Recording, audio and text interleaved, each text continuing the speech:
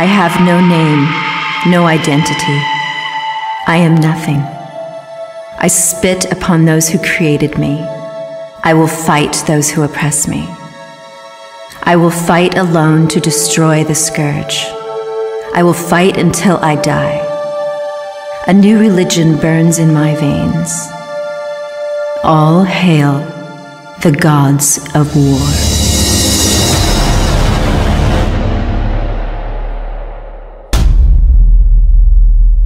So here we are sitting in a seriously beautiful location. Mm-hmm. Wow. This is, I mean, the reason I wanted to start doing some of these conversations, documentaries, films, not quite named what they are yet, is because I go to a lot of press panels, listen to a lot of interviews, and they're always, so this film that you did, what did this role mean? I want to get to know you, Tracey, a little bit better and try and ask you questions, not like an interview thing, but just have a conversation that happens to be recorded by a camera and an audio device. Are you a fan of press junkets and being on panels? I like it all.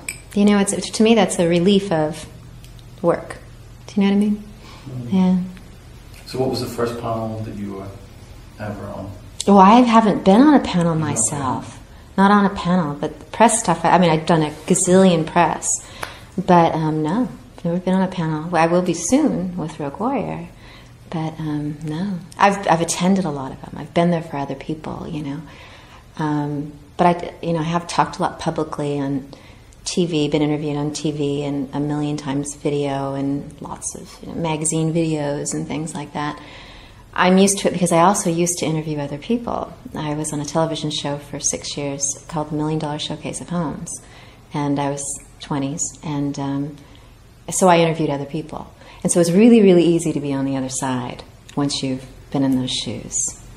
Does it make you cringe a little bit because you've done so many of interviewing other people when somebody interviews you and you're like, oh, what do you have to have? Yeah. Every now and then. There's a couple, most of the time it's like when something's like really long ago. And I understand it because it's like their favorite shows and their favorite this and their favorite that. And to me it's like, why are we going back decades? You know, it's like, let's talk about the now. It's so much more exciting, you know. But I do understand it, and I had to have it explained to me.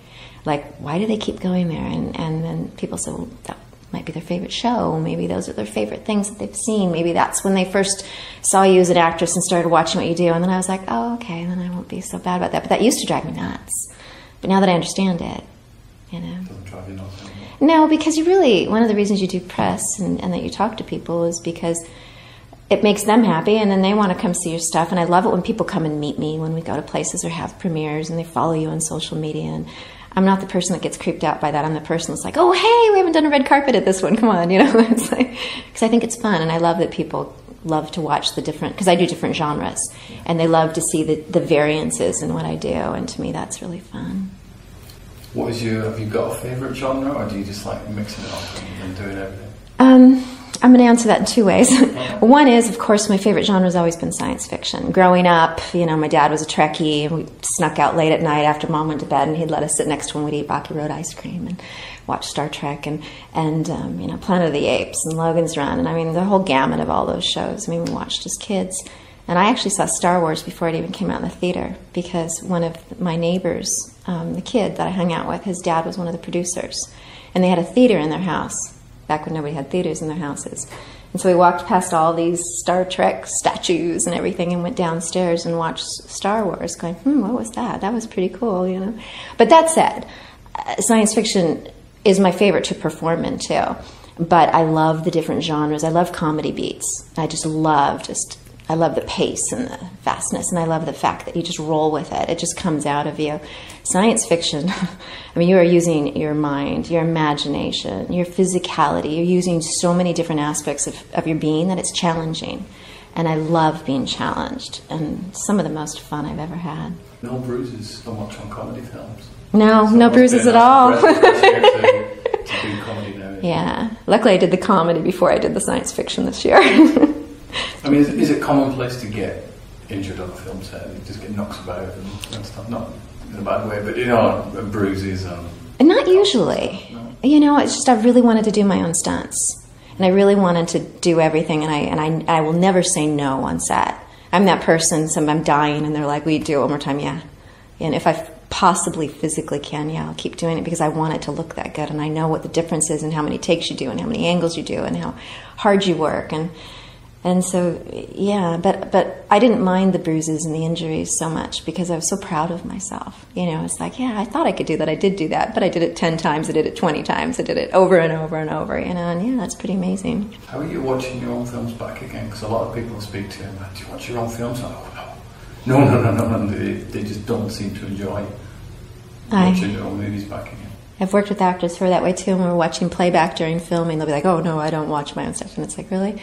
But like I just went to the premiere of Who's Jenna, and I was sitting in the audience, and it's kind of a funny story because I remember I watch it as a character. So when I'm doing it, I'm living it as me, but when I watch it, I'm watching it as a character. That's just, I enjoy the performance. I don't sit there and think about that it's me. And there's this one scene where it's just a lot of dialogue, very good comedy beats, and it's very fast and stuff. And I remember thinking to myself, "Guy, how did she do that? That's really tricky." And then I'm like, "Oh yeah, that's my character." You know? So I separate from it that much, just like I separate from my media persona that much.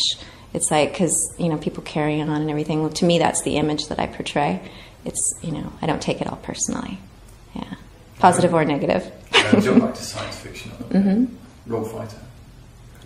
Rogue Warrior, yeah. Rogue Warrior. I always get that. Well, that's because it's Rogue Warrior, Robot Fighter, so it's confusing. I turned to Neil and said, the amount of times I've got that title wrong, and there was one podcast when I was trying to tell John Fouts, and I'm like, I'm not saying the title because I'm going to get it wrong. For some reason, because it's got 4 words in it, I keep getting them mixed up. I know. Well, originally it was Robot Fighter, and then it was something else, and Robot Armageddon, Robot Apocalypse, and then it was Rogue Warrior, and then we liked it because it was just sound like Road Warrior. It did. I think that's why I keep getting confused up. So I'm like, that's not it because it's not like that one. So well, if you say it's totally different. If you say it fast enough in a straight accent, I did a movie called Road Warrior.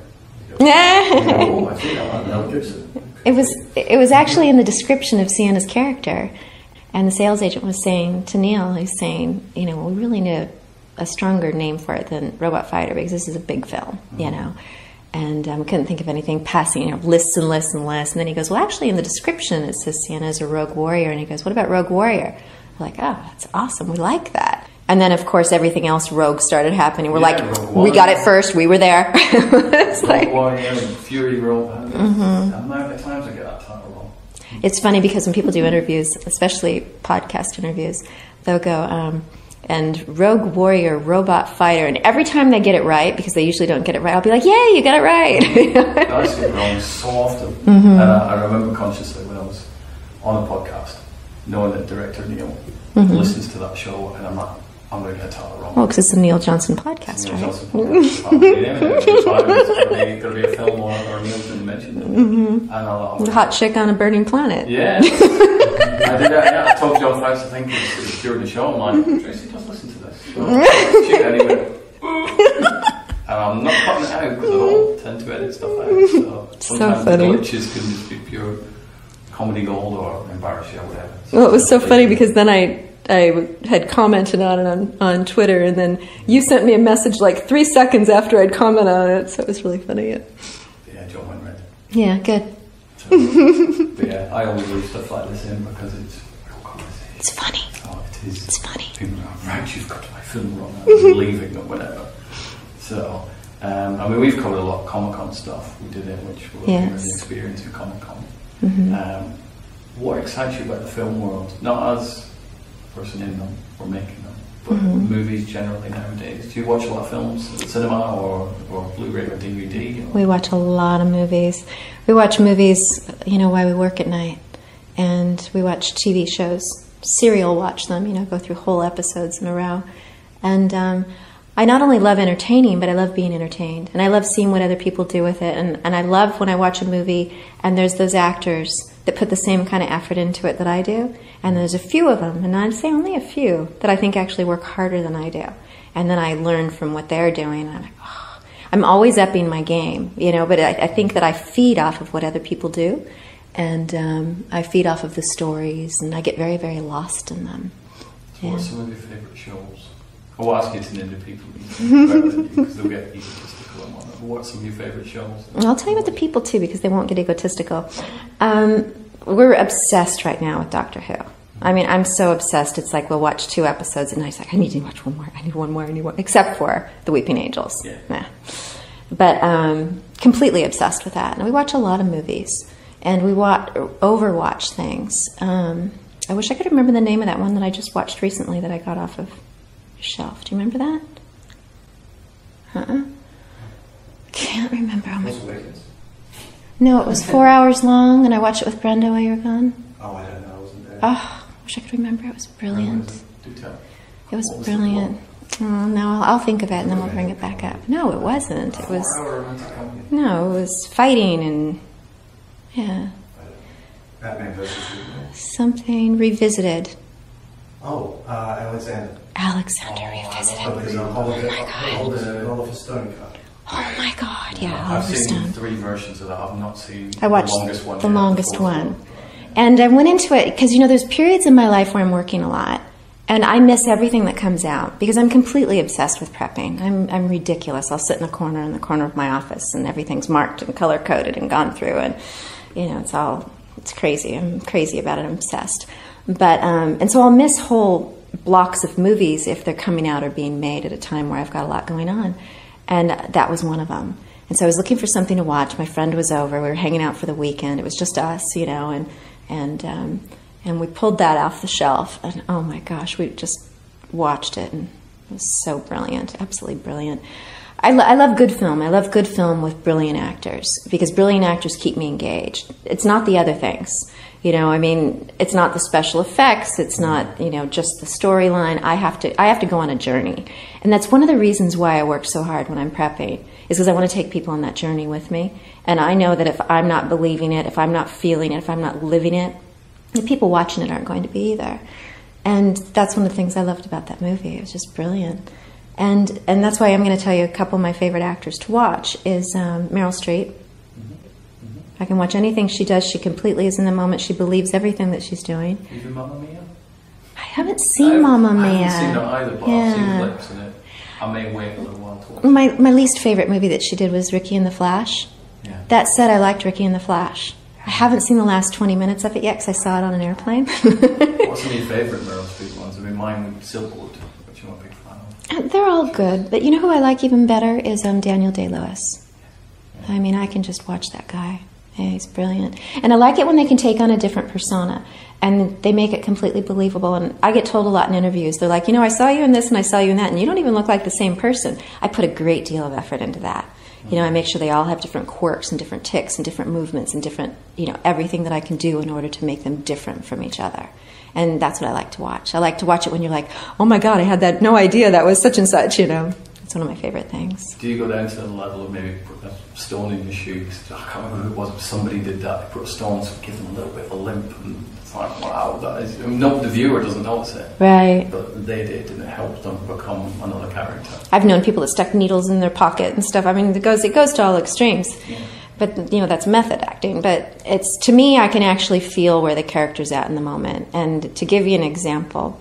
because Neil Johnson's he's in the finishing stages now of Rogue Warrior, and I still can't make it through certain scenes without crying. I cannot watch them, because I remember everything that she was feeling at the time, and all the things that were, and when you see that movie, I mean, it's insane, you know, and I watch it and I start to cry, and I'm like, how many times am I going to have to watch this before I don't cry at the premiere?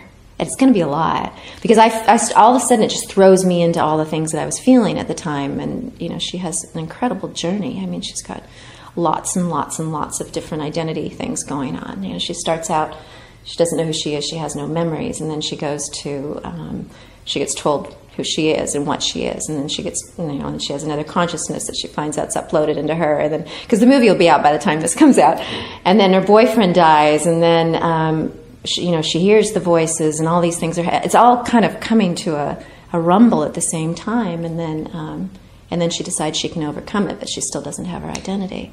And those are very sad things. She's the first character I've ever played that had a harder life than I did. It's a really interesting thing. I mean, there might come a time you might not be able to not cry in that scene ever. You know, it's possible. Maybe. It's absolutely possible. Yeah. It's intense too. Like, I mean, it's just, it's really intense. Yeah. So and since of course movies are shot out of order and a lot of things were pickup shots or inserted shots later, I mean, we shot this thing for 6 months after principal photography wrapped. And, but I had it all where I color-coded everything to what she knew, how she was feeling, what people thought of her, what her journey was, what her mission was, what she was up against. And I had to put a color to each one of those sets so that when we got to that, I could throw myself into that. But that had its own rewards and its own restrictions too, because there's a point where if you know where you're at, where you can't act outside those boundaries. So here you're working with brilliant actors, like when I worked with William Kircher, I was so excited to work that day. But then when I looked at what I knew and where I was at and how far along my journey was, it put me in a box. But it ended up being very, very interesting. Very interesting because it restricts. Otherwise, you're working with a great actor. If you're a smaller part inside the film, you'd be like trying to knock it out, But instead, you're held in by what you know, all the things that are going on around you. So it's very interesting. Yeah, you being put in that box made one of the best emotional scenes in the film. It did. When I watched that film, I think it's the swallow. There's this point where I get told something, and I can't say anything. Not only do I not have any lines right there, but when you're living a character, you're like, you can't say anything. And then there's this, she swallows, and it always hits me in my gut. It ended up being a brilliant scene, but it is because I was in that box, and because his performance was so amazing, and we were both living in the moment. Yeah. How easy is it to shake off a character? I mean, other than the conversation we just had with I felt like watching of the scene that makes you tearful. In general, is it easy to shake off? No. It's not easy at all. Comedy, yes. Luckily, because I had a week after I shot Jenna before we started this. But this was really hard for me to shake off. I was telling everybody around me for a few days, especially Neil, I said, I feel like I have PTSD from the last shoot day because I had a really intense scene. And I can tell you now because the movie will already be out, but, it ends with me killing my childhood friend, and for very good reasons. But, stabbing him in the back with a knife. And she was in a very strong emotional state, but she had a journey and a purpose. And I had to go through this over and over for 2 days, filming the scene. And afterwards, I was just numb. I was just numb because I still had all that pain of all that I'd done and all that feeling. And it's always like having PTSD. I would say a few weeks later, it kind of started to shake off, but you kind of feel like you've been through a trauma or a breakup or, those things that you have very strong emotions with.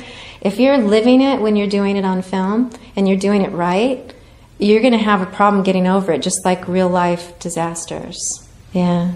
But how easy is it? You've mentioned you've done insert shots and stuff after photography wrapped. Getting back into that character. Really easy. Is it really easy? Really easy, yeah. I know exactly where she's at. I know exactly what the shot's for. And so it's really easy to put myself back in. I actually really look forward to it. It's like, oh God, I've missed Sienna.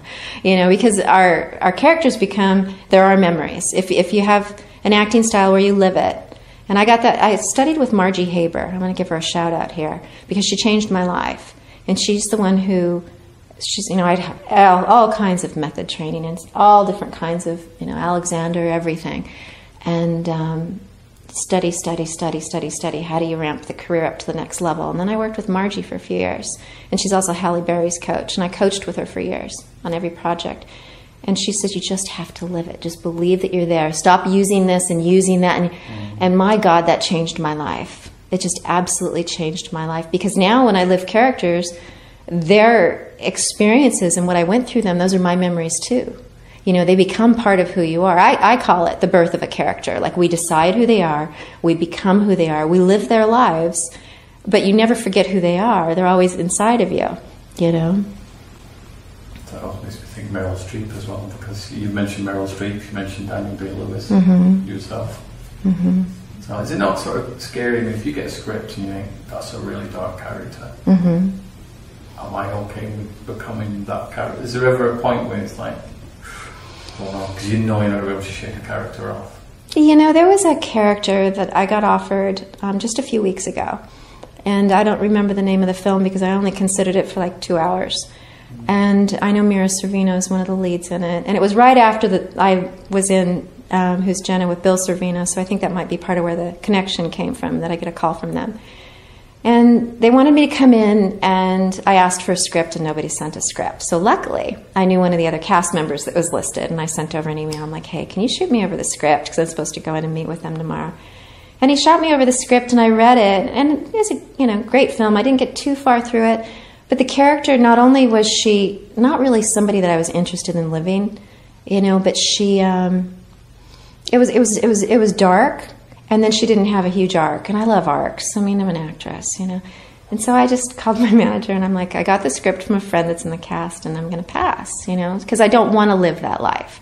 I don't want to, that isn't going to add anything to my life. It's just going to kind of make me depressed for a while, And I don't need it as a memory. Yeah, so. There's a lot of things, because I speak to a lot of people in class, we call themselves film reviewers, film critics and stuff, and they'll watch a film and they like it.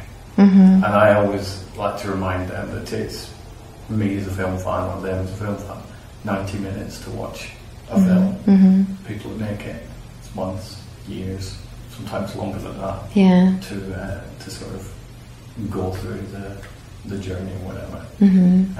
What's your thoughts on, do you read reviews? Do you listen to podcasts like mine? I do. I love podcasts. I usually read reviews. I'll read them still on some of the bigger studio films. I've never read a review of anything that I've done that I didn't like. That said, I've been warned that in science fiction that's going to change. And so I've read a lot of other science fiction reviews, even of Star Wars. And they're very hard on the characters. Very, very hard on people. So I've decided I'm not going to read them. Unless my publicist points out something, oh, this is great, you got to see this, then I'll look at that. But I'm even having to do that with social media a little bit. I'm passing that over to them a little bit just because people are so harsh. I mean, they're just so harsh. But I've never had a negative review of anything that I've done. But I know that, people pick apart science fiction because you have fanatical fans out there. So the fans are amazing. And from what I've been told, they kind of hide behind that veil and they put all this negativity out there. And I don't need negativity in my life. I worked so hard. It's the same with horror films. Yeah. Horror fans fascinate me because they will watch 1,000 horror films in 5 years and they'll hate 980 of them. Yeah. But they'll keep watching horror films. And I think science fiction fans are similar. So they may be a bit harsh, but they keep going back and they keep watching every science fiction film that comes out. And that's why it's sort of fascinating and stuff. But the social media thing, it can be quite harsh. I think people hide behind. They do. And they can type whatever they want, and I see it a lot. I have a whole list of Twitter handles that I've banned from my page. I call it report, delete, ban. And it's just, you get so tired of it after a while, because the people who bash you on social media, you can always, if you do enough investigation, figure out kind of who they are. And I've done that with like 6 of the Twitter handles that I'm sure are all the same person. And without saying any names, I'll just say it was funny because the way that we figured it out, because it hurts. You wake up in the morning and somebody's knocking you for something that you have no control over, or knocking you because you don't do enough red carpets. I'm sorry, I don't do red carpets unless it's my film or a friend's film. I'm just not that person. I'm too busy. Go put on a pretty dress and go, oh, hello, take my picture, put it in Getty Images. Oh yeah, now I can put it on social media. That's not me, and I'd rather be studying on the next film. It's just who I am. And so kept getting these bashings and bashings and bashings, and finally noticed that the one thing that this particular person had in common was that the only things that they'd ever liked was of this particular actress that we'd fired from a film before we'd started shooting. It's like, oh, that's who it is. So we were able to kind of, it isn't the actress, but it's somebody very close to the actress. And we're kind of like, oh, okay. So I've been saving those to collectively report to Twitter. And finally I had a bad one on Facebook. I don't know if you saw it yesterday. No, I've done a little bit of tweeting. Since I did a screen capture and I posted it. And with this whole no body shaming thing, and it was like, really? All I want to be is the best me that I can be. I'm not competing with all you guys. I don't want to know if you think I need a bigger this or a smaller. I don't want to know. That's rude. And so I probably should have blacked out the name of the person that posted. It was on my page, But I didn't. I screen capped it and I put it all over social media. And I thought, so then my publicist said to me last night, I think we're going to take care of your social media now. He goes, you can't do that, Which is a shame that it gets to that level, doesn't it? Where we'll deal with that part for you. Yeah. Social media should be nice. And I love some of it. Yeah. But all they're going to do is take off the negative stuff and report the stuff, and so that's good. But it's just, if you're working so hard, the last thing you need is people derailing you all the time. You know, it's like, you know, don't take me off my focus. I have a really big focus, and I just don't have time for it. I love the fans, I love the press, I love the friends, I love the followers, you know, but we don't need negativity that we didn't. Not at all. No. There used to be a group on Facebook, and it was something Actors Network, Mm-hmm. and it was just full of actors who would spend all day complaining about why they've not got any work. But they'd be on there all day. Yeah. Oh, nobody's ever given me roles. Like, that's because you're on Facebook all the time. Yeah. You should go away from that. Study, Mm-hmm. or, you know, do whatever you do to get more roles. But they would just constantly complain about everything. And the thing is that if somebody goes to look at them, because I found a lot of times with people that are hiring me that they'll look at my social media, and if they see you being negative about anything, they're not going to hire you. No. We do it all the time when we were looking for people for the last 2 films. It's like the first thing you do once you get the submissions and you have the short list is you Google them. Mm. And a couple of people that had trashed other people in the press, or you're like, oh, I don't want to work with that person. And then we've worked with people who have, you know, trashed other people, or they burn their bridges, or they get egos, or they, I mean, as an actor, your main job is to be brilliant on film, and your second job is to be kind to people and not to burn any bridges. And, you know, everything else after that is fine, but you would be surprised how small this industry is. We have my manager had hired an actor friend of ours, and again, no names mentioned, but he burned a bridge, and he was hanging out with somebody else who had burned a bridge. And so, make a long story short, she's not only not representing them, but then they lost their agent, who called her to say, hey, why aren't you representing them anymore? And she told them. You know, and it's just that effect. And you have these actors, it's a domino effect. If they do one negative thing, 5 people are going to find out, 25 people are going to find out from there, and nobody's going to touch them. Okay. And that's why nobody's working with them. You have to be not afraid to pick up the duct tape if you see it in the shot. You have to be not afraid to look at your own continuity, no matter how big the show is. You know, you have to do everything you can to make it a successful project. Yeah. Especially with the independent film world. Yeah. Which is why I love independent films more than the big studio films. Mm-hmm. I do like big things like Star Wars and stuff. Oh, of course. I love all these, you know, indie films, Blue Ruin, and all these type of movies that generally a lot of people don't know about, because they don't end up on the front of every magazine. Mm-hmm. They don't end up on the side of buses or, you know, massive billboards on skyscrapers and stuff.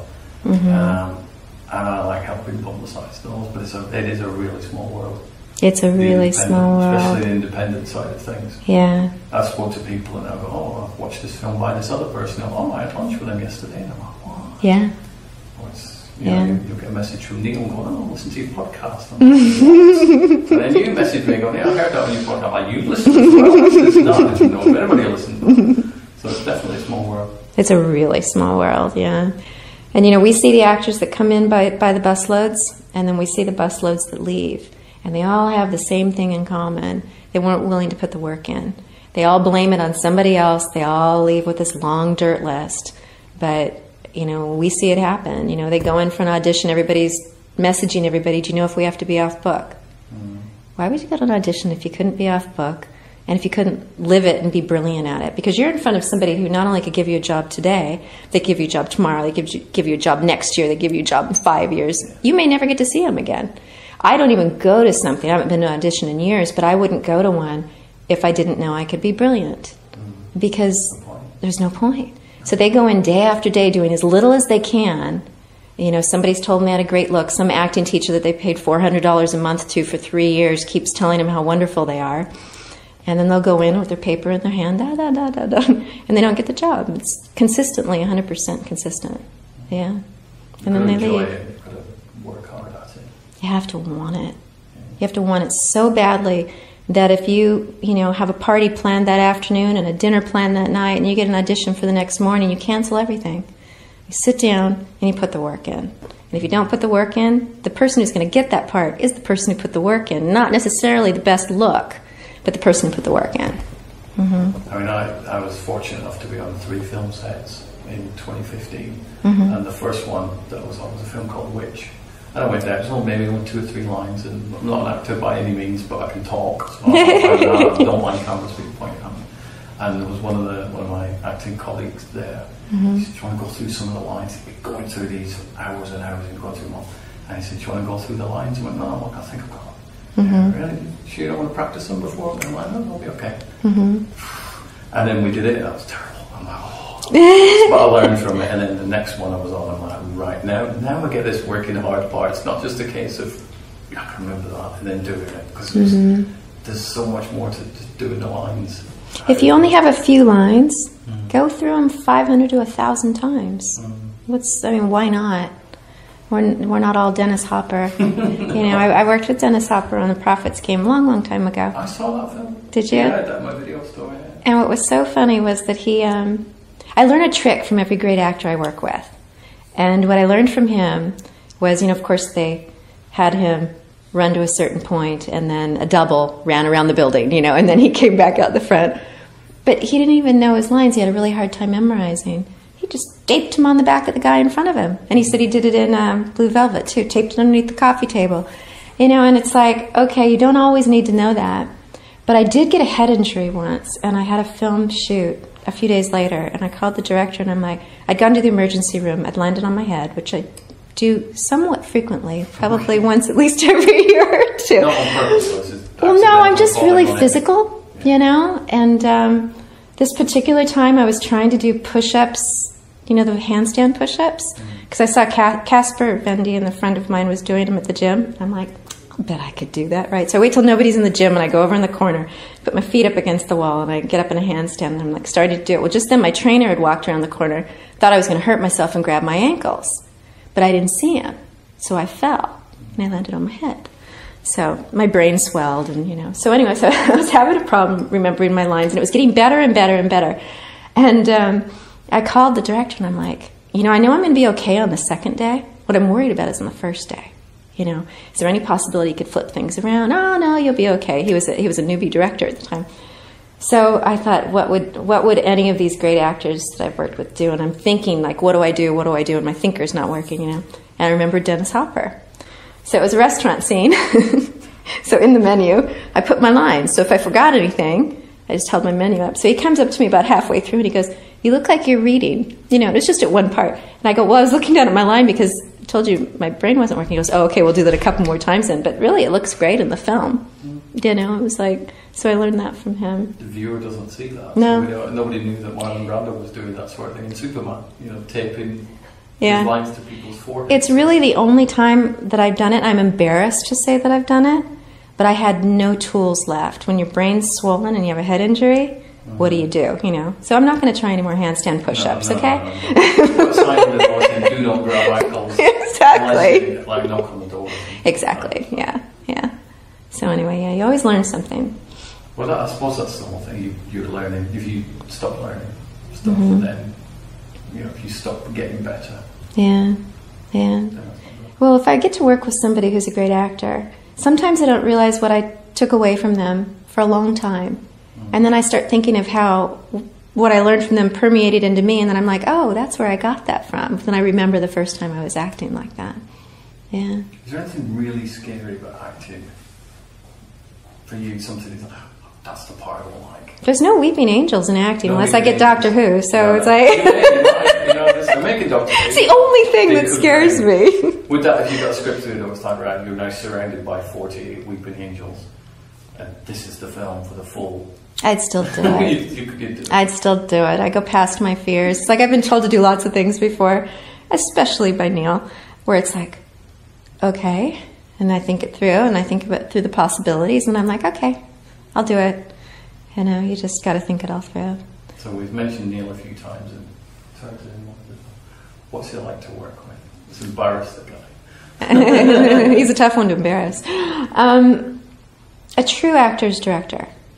A true collaborator, which is one of the best things about working with him, is that if I come up with an idea and I talk to him about it, he'll think about it. Sometimes I go, nah, It's like, you didn't even listen to me, And then sometimes it's like, yeah, we'll try that, or yeah, okay. And as an actor, you get ideas that can help the overall product, but a lot of directors have this ego.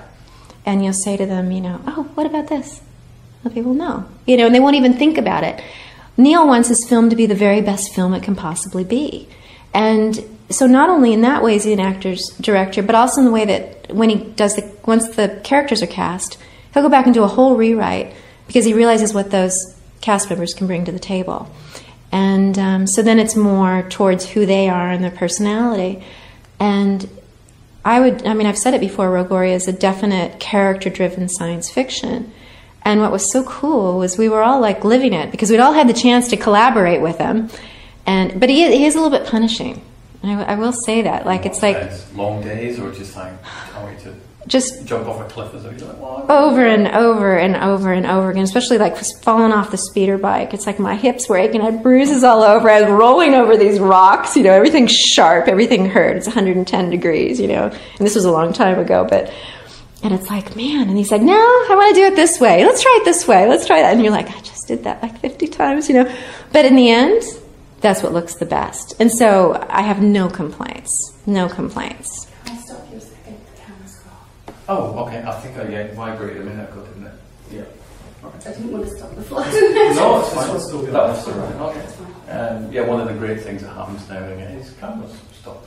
Who needs them? Yeah, it's okay. Welcome round up. Okay, this one's still good. Fantastic. Yeah, falling off speeder bikes. Yeah. Oh. Those are rough tumbles with explosions going on. I mean, there's a lot happening all at the same time. And you're in the desert, and my costuming for that is a cutout, like neoprene outfit with a leather jacket and boots. So a lot of ice was destroyed in the making of this movie. I was soaking wet, literally whole bags of ice down in my outfit, and I was still dying. You know, you really feel like you're dying, but you keep going because the camera's rolling. And the director's going, great, great, now try this. You're like, okay, I'm going to keep going. You know? I mean, we're in a pretty warm room now. You've got the ice there, the ice. I've got my ice. How long have you had the ice? I've been holding my ice. Not drinking, just holding, yeah. Have you had that trick for a while? The ice trick? I overheat really easily. Yeah, so I forget what it's called. It starts with an A, but it's a condition where I only sweat from my belly button and the back of my neck. So even at the gym, I'm always turning on the big fans and everything, and they're like, everybody else doesn't want them on. I'm like, I don't care. I'm lifting heavy. I need fresh air, yeah, and water. Right. I'm going to start adopting that trick of everybody else, especially the San Diego. Like, hold it for a minute. You'll see how much cooler you get, just for a minute. It does. You do the kangaroo thing. Do you know the kangaroo trick? No. No? I love kangaroos. Used to do it. I think I saw the documentary where kangaroos would lick their wrists. So if you put cold water or run a tap over that part, it cools down the entire bloodstream. Yeah, just holding that will keep you cool. It works. Yeah. Otherwise, I'd need a powder person and, you know, fans. All that stuff. Yeah. How was this year been how was 2016 been for you then? Other than very busy? Busier than I've ever been, and my best year ever, I would say. It's been my most fun I've ever had. Yeah. Until 2017, which will be even better. It'll be even better. Every year's been better than the last for the last few years. It just keeps getting better and better. And I think making the movies is more fun than them coming out, but I'm so excited for them coming out. I just can't even believe it. But one other thing I wanted to talk about with science fiction. Yeah. One of my favorite parts about it is using my imagination. Because, as you know, a few of the characters, especially one in particular, Hoagland, is, you know, he's a robot.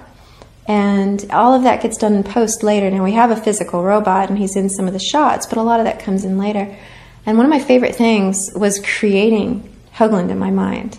Because in order for me to say those lines, and this was the trickiest thing when I'm looking at the script, it's like, how am I going to make this believable? I'm talking off to thin air or something on a green stick or whatever, you know. And so Neil had a really good idea, and he gave me Hoagland to sit in my office. So for months, I talked to him. And I developed his personality, and I developed his quirks, and I developed what his voice sounded like, and we kind of created this relationship, me and this robot. And it's really pretty funny when people are like, what is that? And I'm like, that's my robot, you know. And so we get to the set, and by this point, Hoagland was real to me, and I knew his personality, I knew everything about him. Get to the set, and people start reading Hoagland's lines for you to bounce off of. And I was like, that doesn't sound like Hoagland. And I was like, it was a real stumbling block for me, you know, it's like, because it wasn't what I expected. So then we got to the point where after a while, I had to memorize Hoagland's lines for the pacing, just so that I could play them in my mind, but it was still more real to me than having another voice. And then, of course, now it has a whole nother voice to it, but that's okay, because we got what we needed out of me. But I think that's the most interesting thing. And even fighting in the desert with certain things that weren't there, that got put in later. Some things were there, some things weren't. It's all in your imagination. It's even more fun than watching science fiction, is creating it in your mind and actually having it be real to you. It was so exciting, so much fun, such a challenge, but really, really cool. Sounds like a challenge. I'd have enough remembering my own lines, let alone another character that does exist in your mind but hasn't yet been created. But you have to make it real for the viewer. So much work. So much work, yeah. Well, it's a difficult thing with science fiction, isn't it? You've got to keep most sci-fi fans happy. Yeah, so much fun though. More fun than watching it is to create it in your own mind. I think I'll stick to watching it. It works for me. I'll stick to watching movies and then talking about it, speaking to people like yourself as well. So thank you very much for taking time to have a conversation. It's been absolutely fantastic. Your ice hasn't melted yet, which is good. Cheers. And thank you to the first camera for running out, but thankfully the second camera, wonderfully operated by Neil Johnson. The podcaster. The podcaster. Yeah, Neil Johnson show. So thank you very much. Thank you.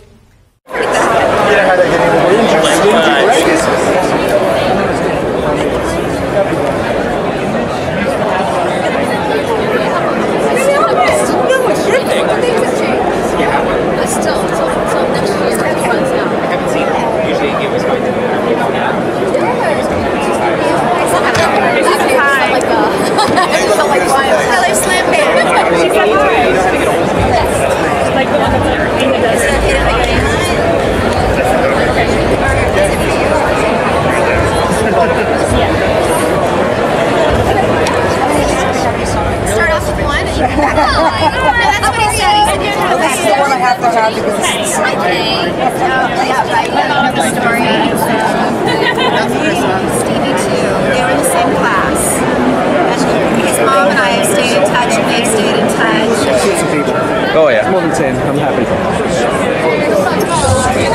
So I'll give you this credit card. Yep. No, no. Your goggles are cool. That's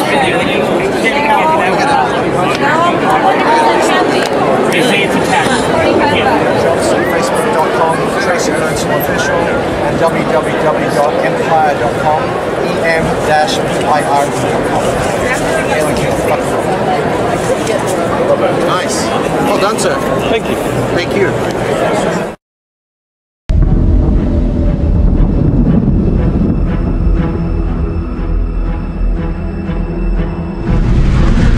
Freaking told him! I freaking told him! Told him what? What we did to his daughter. It was obscene. Robots are changing protocols. The Scourge. They've declared martial law, downloading memories with big brain suckers. The AI Scourge has been planning our genocide. We have maybe less than a month. There's a planet near the galactic core called Abyss.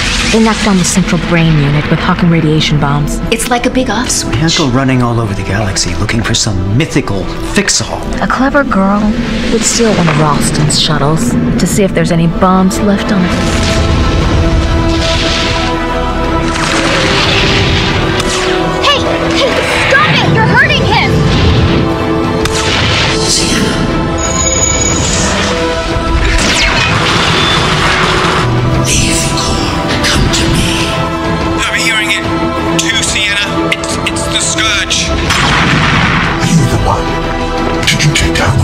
Something big opening a wormhole.